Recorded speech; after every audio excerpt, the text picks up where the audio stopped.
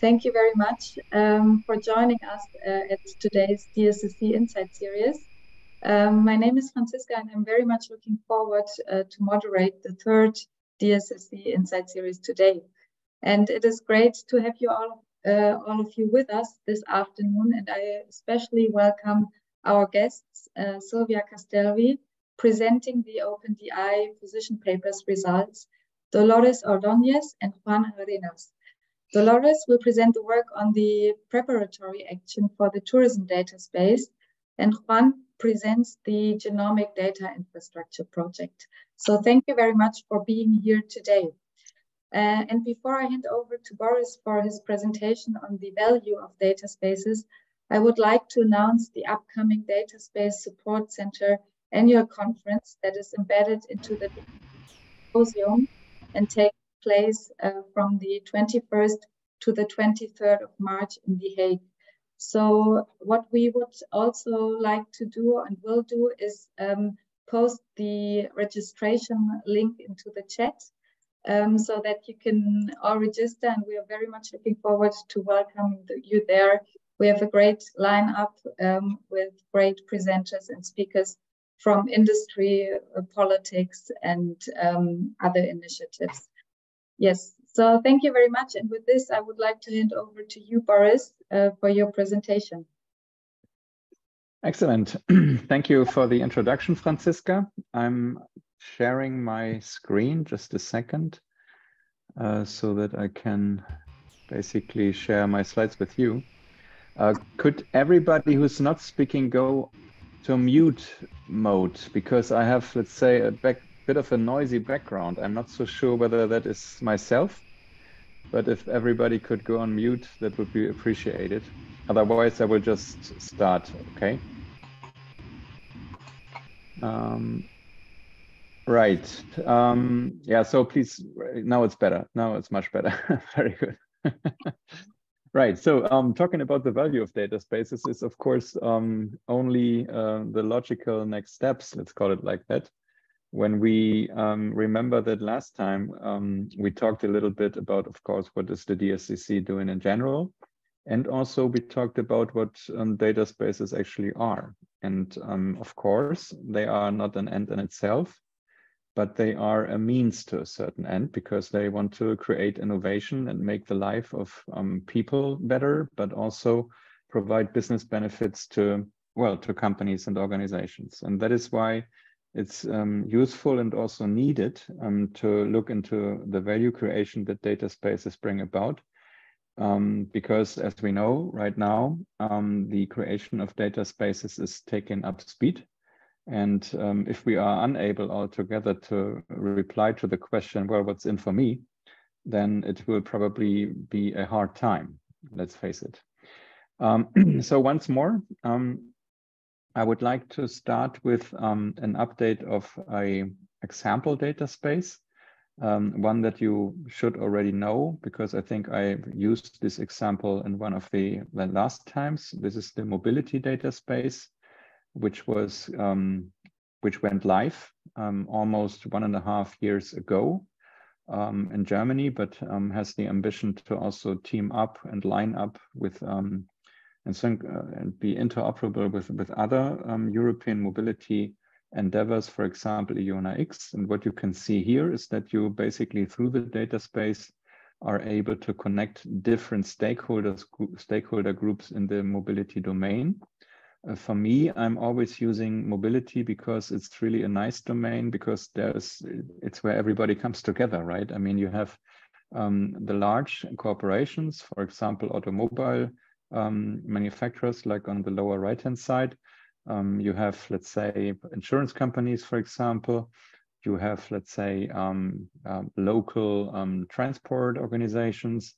You have, let's say, other mobility service providers like train operators. And of course, you have ourselves, us as the mobile travelers. And that is basically where the data economy really brings together all different kinds of stakeholder groups. And all of these stakeholder groups would be connected to the mobility data space in order, for example, to provide intermodal end-to-end mobility services that cover the entire mobility chain, starting, for example, with a local bus, going then to a, I don't know, a local train service, to a, let's say, national train service, airlines, hotel chains, ride-sharing companies. And all of those need to be brought together, need to be orchestrated in order to provide a, well, the optimal, let's say, service experience to customers like I am, and probably many of you are also, because you also travel a lot, I assume. And we have also discussed the other day that none of these service providers that we are, that we are in business with, usually has all the data available that is needed to provide one with these orchestrated mobility chains. So the logical consequences, these guys need to team up, but also we must allow them to use our data under certain conditions. For example, it would be useful for me if, let's say, Lufthansa would also have access on my travel plans and know which train I'm taking, because in cases that the train is delayed and I would probably, and thus I would miss my flight, Lufthansa could already automatically book me on another flight, right? So that's something which would be good for me, because I don't end up with the hassle to do the booking change on myself, and would not end up, let's say, sitting in front of the gate where the plane has already left.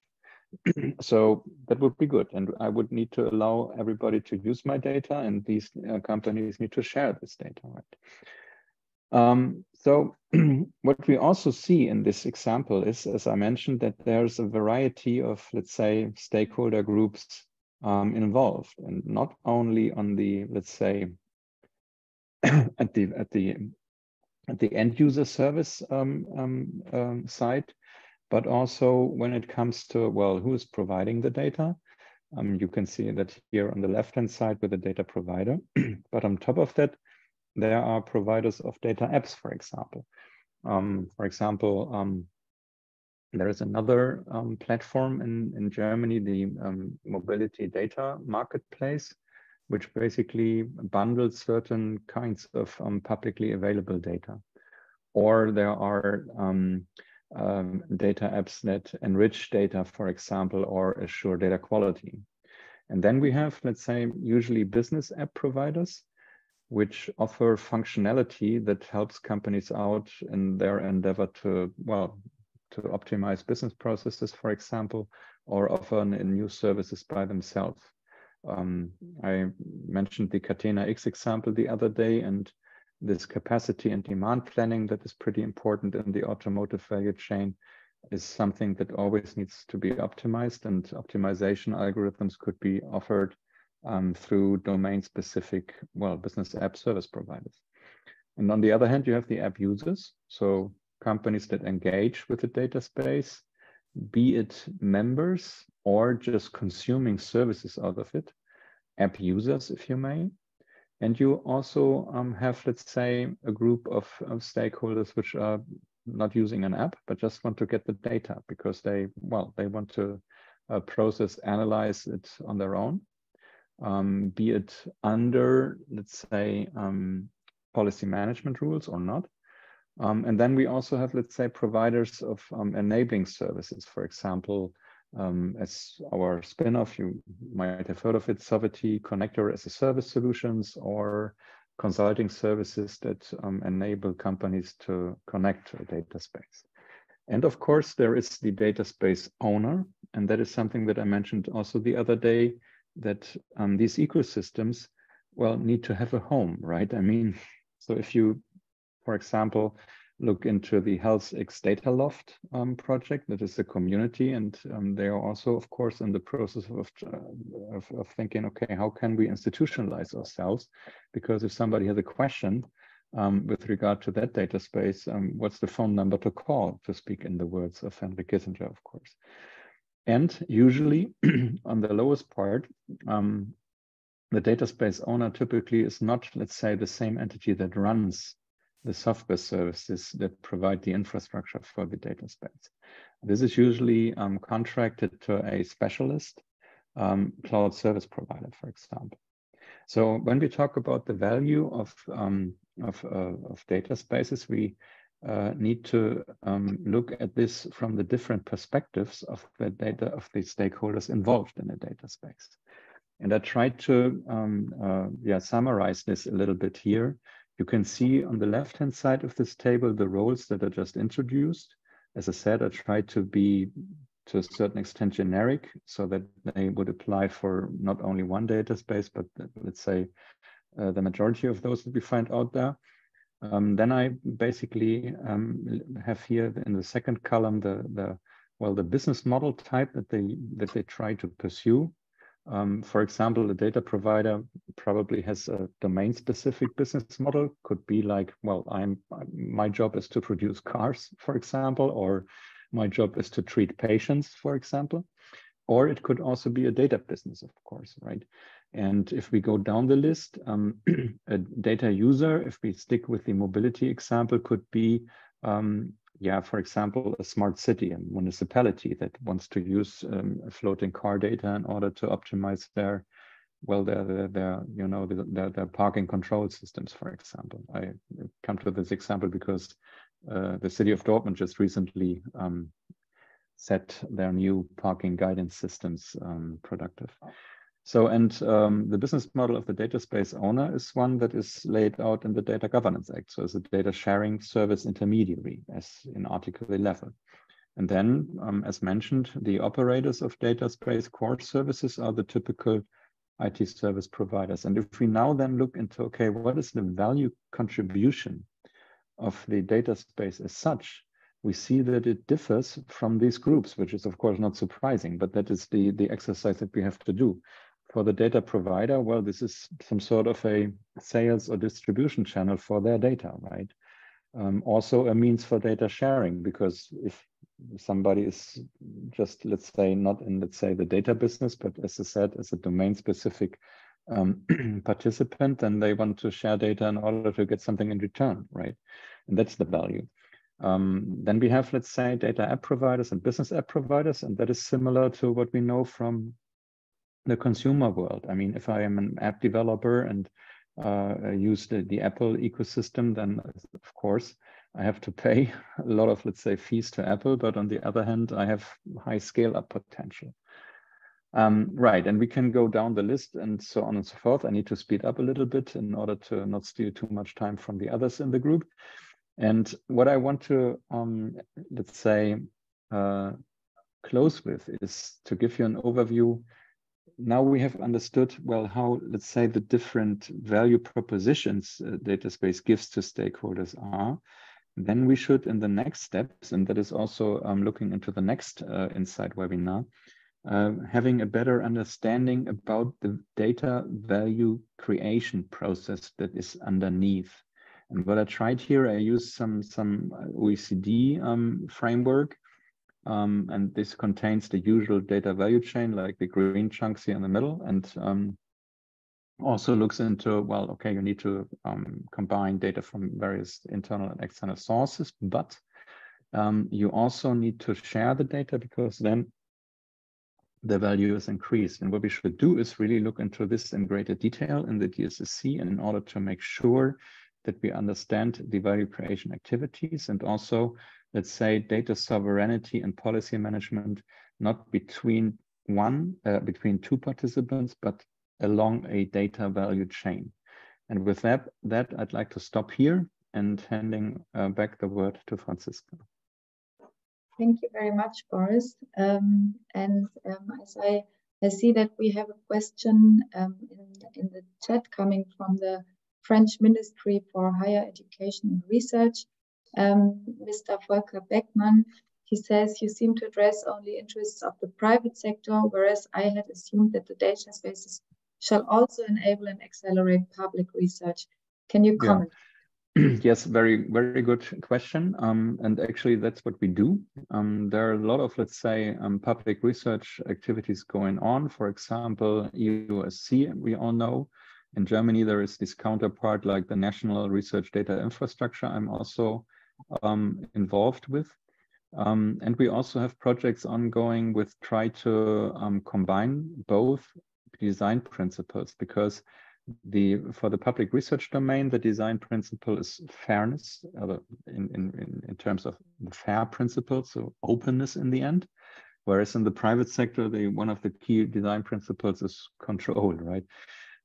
I think that is not, let's say, conflicting, and there are chances to bring it together. And this is also a necessity, because in many domains, public and private research walk hand in hand. If I look into healthcare, pharmaceutical, for example, but also material science. And therefore, of course, we need to look into this as well. Great, thank you very much. And with this, I would like to hand over, Sylvia, to you for presenting the OpenDI position paper results. Thank you, Francesca. Let me share my screen. Yeah.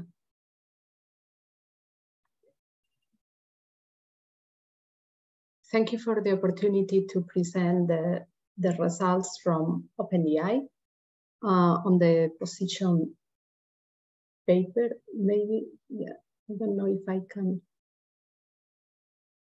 take off this. Okay. And this paper is the second phase of the design principles position paper, where we went into deep on the building blocks.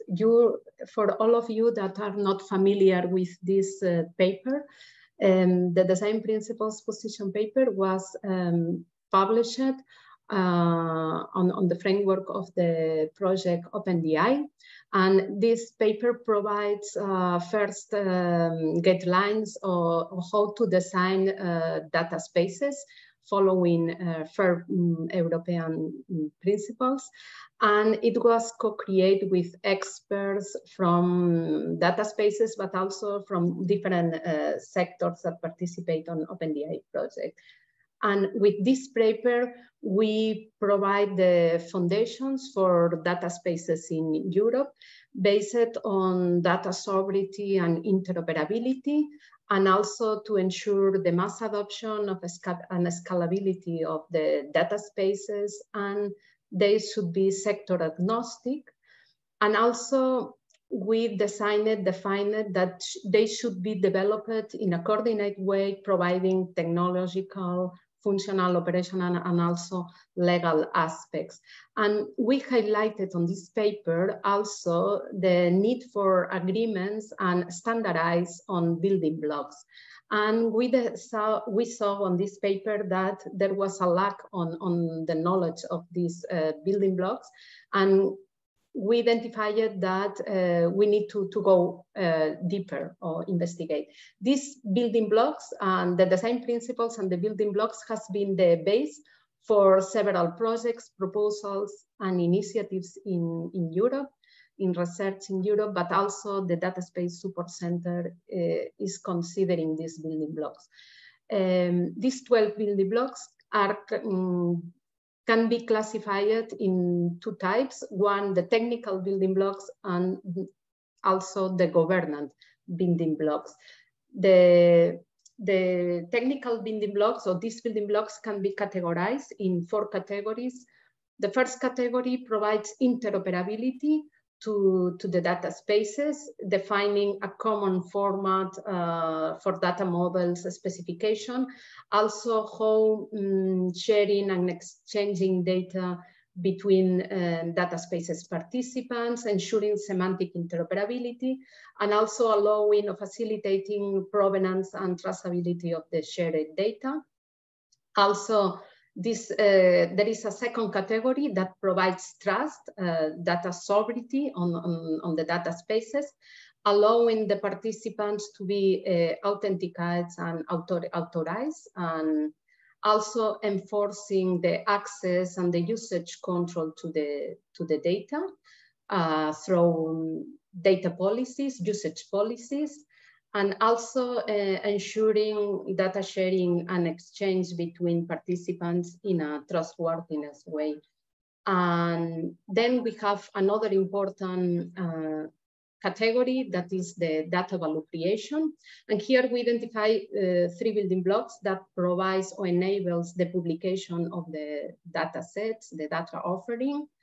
And also we facilitate the accounting of the data usage inside the data space, and other solutions and technologies that provides directory or broker facilitating the access or publication of data assets in order to discover it and using it.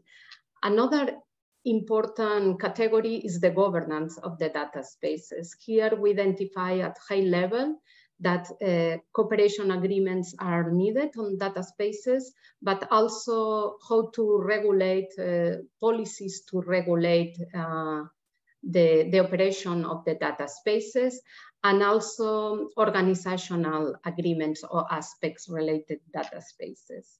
In order to go deeper on these identified building blocks on the design principles, we started a second iteration of the task force that consists on a survey in order to communicate with our community and data capture between the project that or initiative that are already started to implement these building blocks.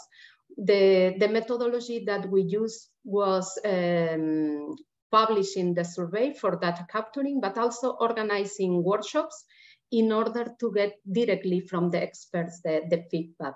All this information was collected in a document, the Open Day State of the Art, that is a first approach or preliminary work in order to evaluate the building blocks that should be further evaluated on the Data Spaces Support Center. And also we start the creation of a building blocks catalog. In this document, you will find for each building block, the identification of the building blocks, the definition, but also we collected from several projects, not all, it's not an exhaustive mapping, but you will find some preliminary implementations and business cases from diverse projects and initiatives, requirements from these implementations, and also recommendations from the Data Spaces Business Alliance on the technical converse document that is aligned with these building blocks.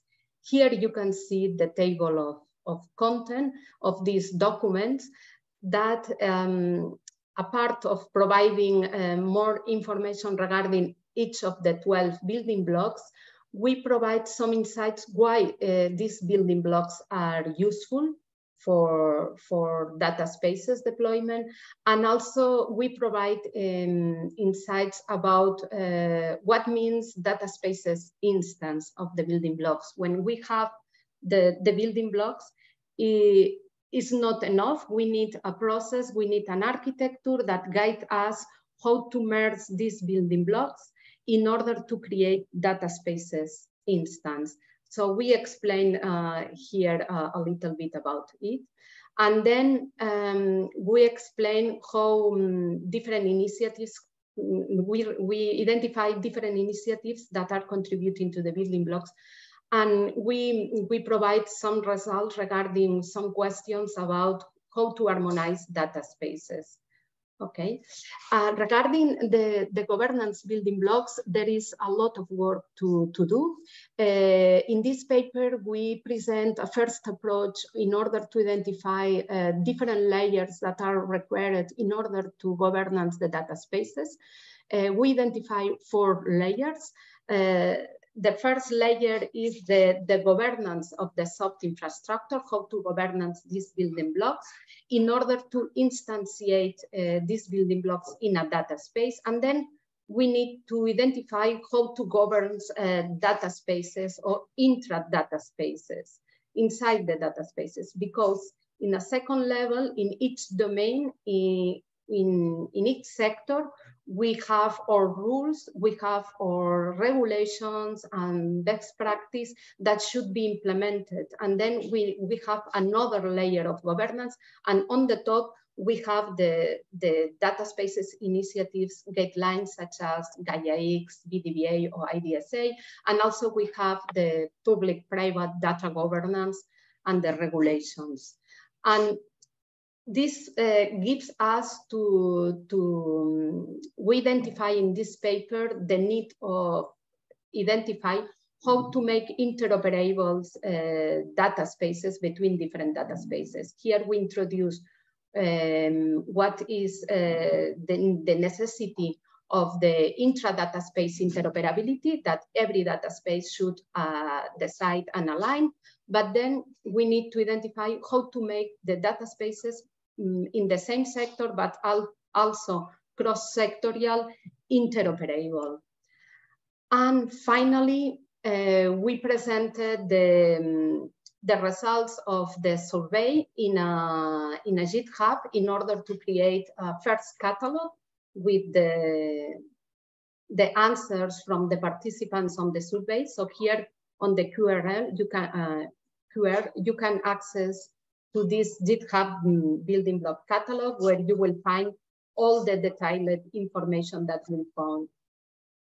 And for each building block, you can find which is the role and the scope of the building block, the features, components and technologies, implementation, reference implementation, use case and requirement. This is just, as I said, a starting point for further development, not only on Data Space Support Center. There are CSAs, for example, dates to this data space that Dolores is going to present later, and also mobility data, mobility CSA that is going to work on identifying building blocks at sectorial level. Thank you for the attention, and if you have questions or comments. Yes, thank you very much, Sylvia, for the presentation. And indeed, we have one question that is, shouldn't next to data models and formats, ontologies and vocabularies also form part of the interoperability building blocks? Maybe you can answer this. I cannot see the question. Which is the question? Sorry, I didn't. Maybe you can just reply to the question. Okay, I will reply. Yes. As we are, as time always flies in these webinars, we would then continue with the next presentation, and I would like Dolores to present. Thank you. You're welcome. Thank you so much, Francisca. It's a pleasure to be here. I have to share my screen, so when Sylvia, okay. Now, can you see my screen, right? Yes, we can.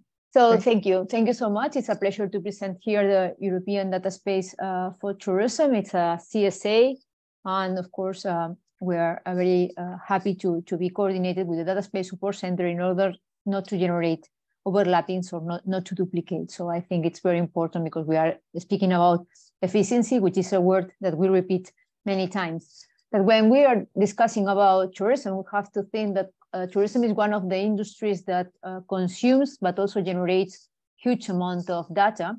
And for Europe, it's an important element, not only because of the impact that it has in the internal GDP, but also because Europe is a worldwide leader in tourism. And this means that we are tackling a lot of different stakeholders along the tourism value chain, which is very complex.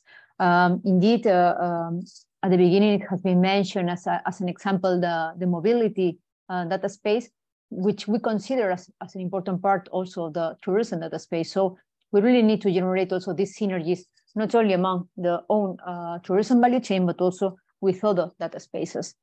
And in this regard, our project wants to study or analyze these approaches for this development of this secure and trusted tourism data space. But what is important for us, it's also to be aligned with the pillars that are being mentioned in the last periods. And we don't have to forget that we are coming in a period after COVID, in which tourism was the most hated industry.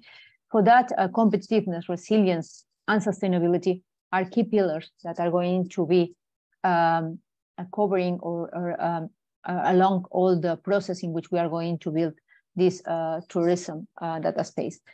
What is important for us is that when we started defining the proposal, we are a large consortia for a very small project of 13 partners, representing the public and private sector, that as a question mentioned before. So the National Ministry of Tourism of Italy is one of the official partners of the proposal, but we had an enlargement consortia in the terms that we got more than 50 support letters from different actors all across Europe, from which 7 national ministries and also the main important networks in tourism that were supporting our submission. And when we are going to define the activity that we are implementing, we are now working in this common governance, understanding which is this ecosystem, not to left anyone behind, especially the SMEs, which are an important part of the tourism ecosystem.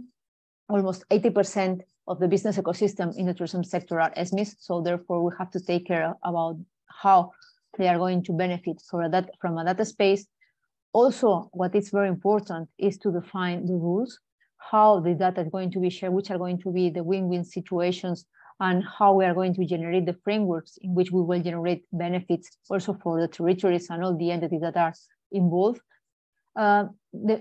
In our blueprint that we have to deliver at the end of the project, we really need to identify which are those technical and non-technological requirements. So as Silvia has mentioned, we are working in the identification of the different building blocks. And of course, as it has been mentioned, to incorporate resilience and sustainability. And when you see the triangle, which is on the other way around, is because we have the European Union and we know how the hierarchy works. But at the level of tourism, the tourism is not an European policy, so the member states haven't given the competence to the European Union to regulate on tourism.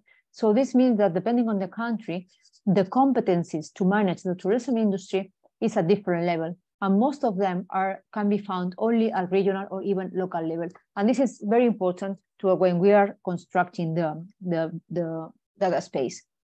Our expectations is to generate this recommendation and guiding for constructing the tourism data space. But of course, what is very important is to generate a strong ecosystem in which all the main actors are involved.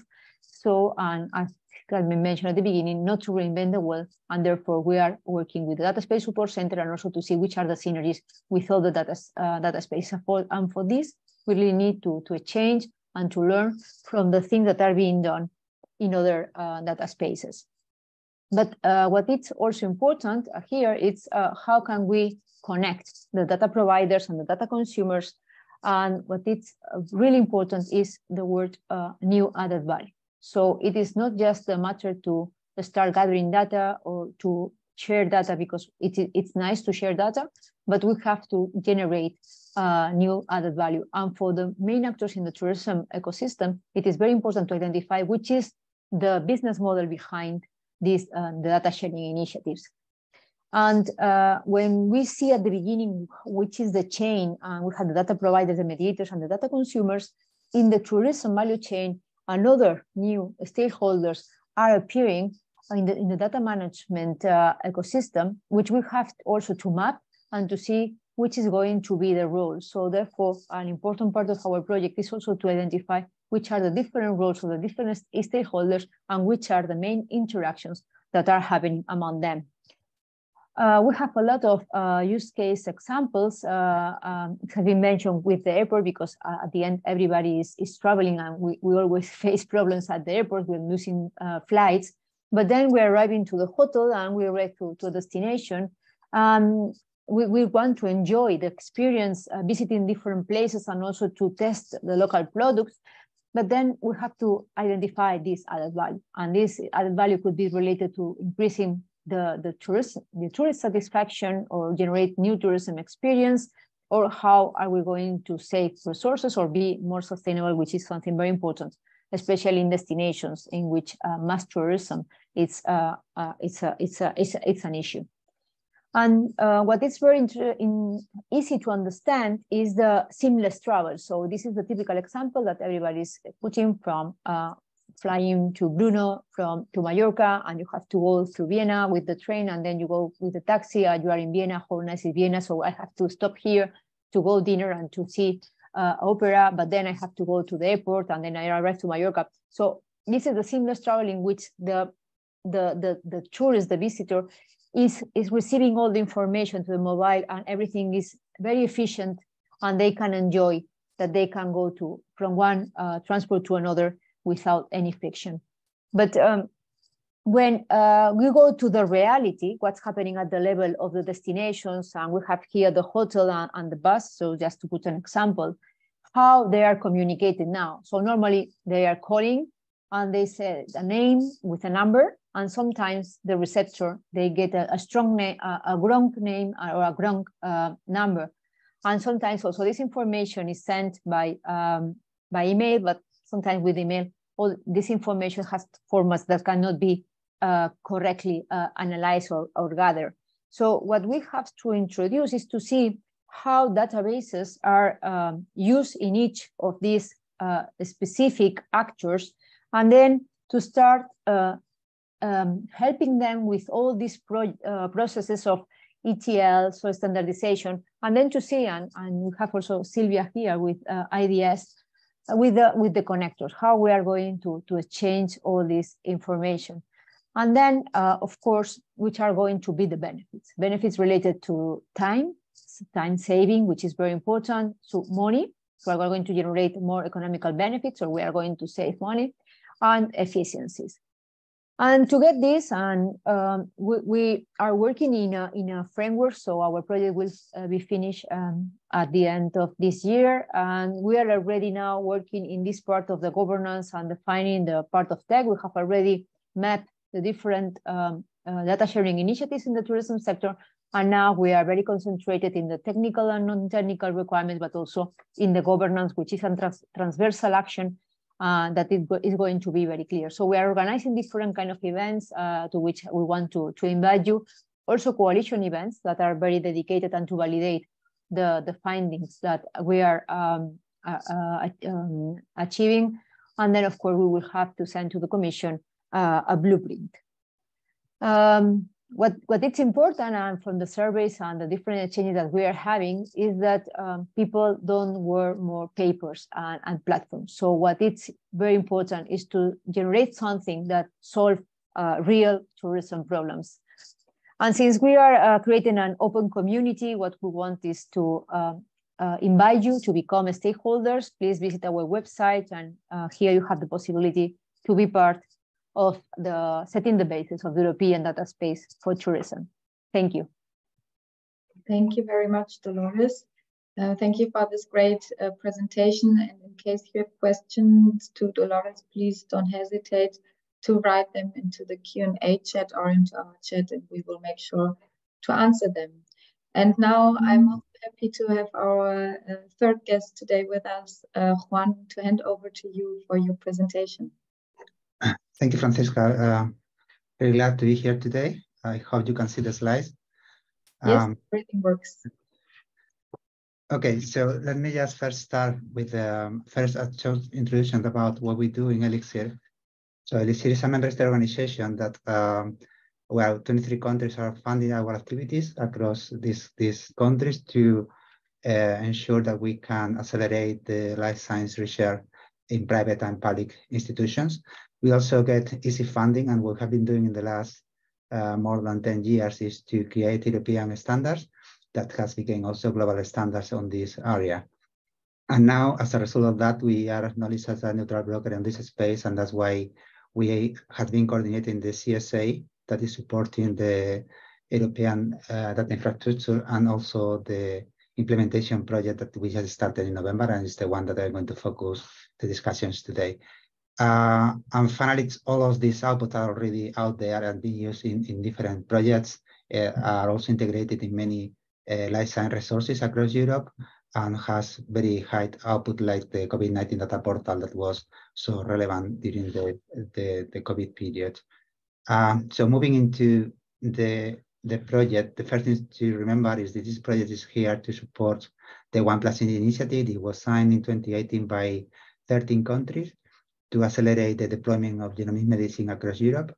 At the moment, up to today, we have 26 countries that are part of the initiative, and the GDA project is really here to realize the data infrastructure that is needed for this to happen. So the initiative is organized at the European level. So basically all the countries that sign or are part of the initiative send the experts to one of the 12 working groups that are looking governance, are looking also ILC aspect, data quality, data standards, technical infrastructure, industry, and then there is also domain-specific use cases looking at cancer, infectious disease, rare diseases, common and complex diseases, and Genome of Europe. So this work was basically supported by the member states until we got the CSA, that is the B1G project that will finish in August this year, and that has been basically helping all this discussion to crystallize in recommendations and guidance on these different areas.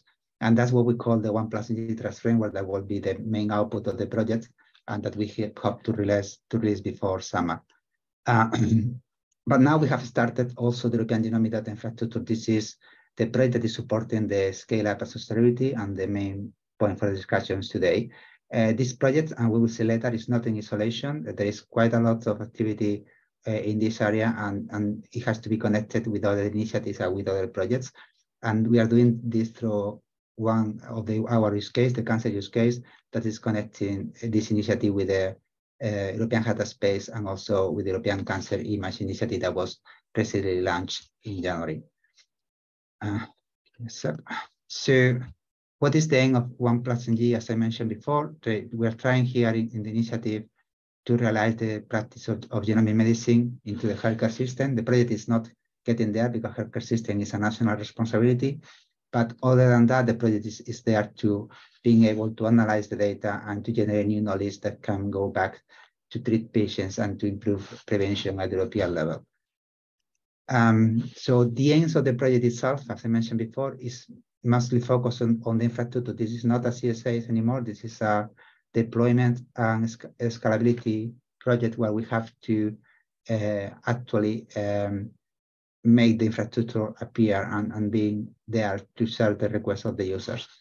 And we are building the outputs of the 1+G working groups, as I mentioned before, and the outputs of the B1G projects. The project itself, we have 20 countries that are participating. 6 of the countries will be technically operational in 2024. So we are running out of time already. It's quite a lot of work to do in very little time, but we are very hopeful that that will happen. And then we aim to have 15 countries fully connected to the infrastructure before the end of the project. So looking at the project governance, there is, I highlighted there one of the components on the advice and monitoring that we have, that is the 1+G partner projects and the stakeholder forum. Particularly the stakeholder forum is open to anyone to contribute. And we have been doing in B1G is basically circulating all the public deliverables before they were submitted to the Commission for input from the stakeholders. I think at the moment we have more than 260 stakeholder registered. And this again is completely open. If anyone wants to be aware of what's happening and contribute, they can use that channel for that. And there is a slide at the end that will provide the links. The project itself is organized across 3 pillars. The first one is looking at sustainability, the infrastructure, and the new solutions. Looking into the details, the pillar 1 is basically answering 3 different questions. One is what needs to be sustained after the end of the project, what part of the infrastructure will have to be there and will have to keep running to be able to provide the services to the users.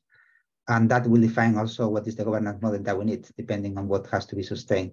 Then what is the best legal entity that will support this governance? And at the moment, we're still far from the decision, but it looks very promising that the new model that the Commission put in place last year, the EDIC, could be one of the best choices for this, but it's still has to be many discussions before we get to a decision. And at the end of the day, the decision will come from the country. So it's the country who has to decide what is the model for that. And the last question they have to answer is how much it will cost and how it will be paid. That's the business model. And that's also quite critical for an infrastructure to be operational long time. And that's why we have here in this pillar representatives from the different member states that are taking part in the project to ensure that the discussions are meaningful and that we can prepare the work for the ministries to decide when we are ready to go. That's pillar one. In pillar two is actually where most of the resources are allocated. Is around 35 million, so the 40 million are here just to ensure that we can deploy the national nodes and connect them. And as I said before, we are doing this based on the outputs of the B1NG project, so the 1+3 Trans framework, on the current proof of concept that we have been able to demonstrate with synthetic data. So, and there is some video there where you can see also how this is working for rare diseases. There is the rare disease and the cancer one that is still to be finished, but is quite advanced at the moment. And then we also use the technical roadmap that has been created to define the components of the infrastructure. And the idea is that all of this will allow us to, in 2026, to have these 6 countries that are connected and that can start to showcase how data can be assessed, analyzed, and deposited in the infrastructure. So again, this is the architecture. So basically, the most important thing that I'm highlighting there is that we are based on open standards that are at the bottom. They are year-for-year standards, but many of these solutions are coming from Europe. And then we have already reference implementations that have been used for many years to provide access to genomic data. And these reference implementations are open source solutions that people can use and adapt. So the way that we are going to proceed in the project is we are creating this, what we call the starter kit, that basically is a compilation of software and data that will fulfill the requirements, and it will be incremental versions that will be released. The first version will be released in June, and will be anyone will be able to access that code and the data that is there, because there will be around 3,000 synthetic genomes that people can access, and associated phenotypic data to test their infrastructure, to check if they have the capacity at the technical level, but also at the skill levels to run this type of infrastructure. This will be the first release, as I said, will be in June this year. And then we will also use this to gather feedback and to see what are the things that still we have to improve to be able, before we can enter into production. The components are here. So these are the initial components. They are very well known for people in genomics. Some of them can be used in other domains, are not too different for components that will you find in others. So others are quite specific for genomics. But this is just the initial list of components that will be included in the first release in June. So apart from that, pillar 2, we have 2 forward packages. The first one is looking at helping the countries and the nodes to progress from the initial stage to the most advanced stage, the operational one. This work package 4 is focused on the European level operations, where we will create the user portal, the data catalog, and the access management process will be accessible through there. And there will be a help desk for the users to be able to get assistance. And then there's technical outreach and data management also as part of the pillar 2. The next pillar is pillar 3, and here is where we are going to look at the things that the infrastructure cannot solve up today. So we have here 2 work packages, work package 7, where we have the use cases that will come with their needs, and then we will check if the needs that they have can be solved with the current infrastructure. There is new services that are required, and that's if there's new services that are required, that will be the question for work package 8 to make recommendation on what will be the components that has to be added to the infrastructure and to the starter kit to be released to the countries in order to provide the functionality that they're needed by the use cases. One of the first things that work package is going to look at is how to enable federated learning in this federated infrastructure. But then we are not in isolation. It's not only data spaces. We have these 3 initiatives that are already in this domain, has already started. Our initiative, the 1+NG, but we have also the European Data Space and the European Cancer Image, and it could be that there are other comings. And we also need to look and interpret it not only within the infrastructure that are close to us, but also with other infrastructure where is data that we can need.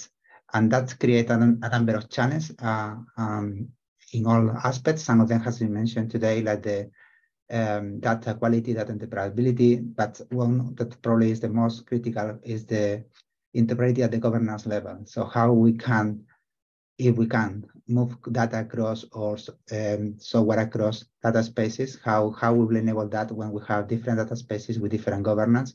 That's a question that we need to answer, and how we're able to link that information. And then, yeah, the governance and infrastructure is a complex concept, because most of what we see is that many countries, they see, particularly in the domain, they don't see this as individual infrastructure. They will see more this as a single infrastructure at the national level. And that still has to be discussed, how these different initiatives will be implemented in each country. So to try to answer these questions, we put forward a use case on cancer that is at the moment is used to connect these three projects, B1G, the European Genomic Data Infrastructure, and the European Data Space, to try to answer the challenge on combining not only genomic and phenotypic information, but also socioeconomic information, and to interact with the data nodes of the European Data Space. And this use case will help us to find some of the solutions to our questions. And most of these companies will also, one way or another, be part of the European Cancer Image Initiative. So finally, this is the list of countries that are at the moment taking part in the project. The initial list of 15 countries are the ones that are aiming to be fully operational before the end of the project. We have 3 countries that are aiming to be on deployment. That means that they will have the national node, but they will still have some work to do before they can connect to the infrastructure. And then 2 additional countries that will expect to reach the onboarding level, where they will be able to connect with infrastructure to start to build capacity at the national level before they can move into deployment. In addition to this, we are also working with another 3 countries that we hope to bring into the project in the coming months, but we need to wait a bit and see how things evolve. I think that's almost the last slide. It has the links to different projects and the registration in case you are interested to become a stakeholder, and the list of the partners, current partners in the consortia that, as I mentioned, will change with the new additions that we plan in the coming months. I think that's it for me. Thank you very much, Juan. Very impressive what you have already achieved. And yes, please, as Juan just said, please reach out to him in case you want to be connected to the project. So yes, thank you, Sylvia, once more, and also thank you, Dolores, for your presentations. I don't know whether we still have Boris with us in this Insight series for the Q&A, because indeed we have a lot of questions that are dedicated to the value of to creating value with data spaces. So Arthur Kari from the HealthX Data Loft asks, how can the data space owner ensure that complementaries create value in line with public interest and not just follow their own economically motivated interests? So I don't know whether you could take this. Yeah. Yes, sorry. I mean, in the end, let's face it, I mean, the best models are the voluntary ones. And of course, it must be made sure that, let's say, the voluntary ambition of a group to form an ecosystem exceeds the particular interests of individual stakeholders. I think there are a couple of design principles that make sure that, let's say, likelihood is high that this prevails. Openness is something. Also governance rules for the participation and the work in a data space, but also governance rules on data. And these rules must be checked. I mean, in the end, if we consider a data space really as an infrastructure for a data ecosystem, and we make the analogy for to other infrastructures that we know, for example, the road network or a railway network or so. And in particular, if we look into the motorway system in Europe, well, I mean, there is the infrastructure where cars and buses and trucks drive on. But there is also, of course, a certain code of conduct, right? In Germany, it's called Straßenverkehrsordnung, so which basically says what you're allowed to do when you are on a motorway and what you aren't allowed to do. So the rules of the game need to be specified. And of course, there is always also a motorway police in place, right? So somebody has to also make sure that the rules are enforced. And that is something that we probably also need in every data space, so that, let's say, the ecosystem can prosper, that everybody sticks to the rules, and that participants that don't do that are also expelled. Thank you very much. Then we have another interesting question of Mr. Verweyen.